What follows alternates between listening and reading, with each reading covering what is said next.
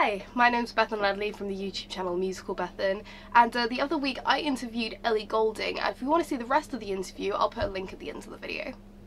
The next one is, who is your musical inspiration? It's probably a big question, isn't it? Yeah, I've got quite a few, to be honest. I used to be obsessed with Eddie Vedder from Pearl Jam. I became obsessed with Björk and kind of still am. Her live show is phenomenal, and she's just like no one else, and I think that's a really, really cool thing, and just love her music, love her voice. Would you say that, like, in regards to, you know, your own music and when you're writing, she's a massive influence on that as well? I suppose, like, more technically, like, with my voice and stuff, she can really, like, control it. Yeah. And I like that about it, and...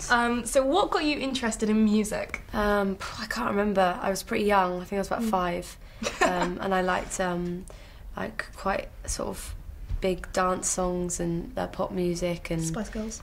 Spice Girls, obviously loved Spice Girls. And my first concert was Craig David. You know Craig David? I think I've heard of him, yeah. Yeah, that's so funny. Like, Craig David was just so huge. It was my first concert. I made him send me a little video the other day, and I posted it on Instagram, so you'll see it on there. His voice is amazing.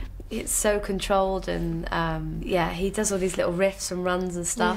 Yeah. It's really cool. I listened to a lot of him when I was young. Not very cool, but he's awesome. Love you, Craig.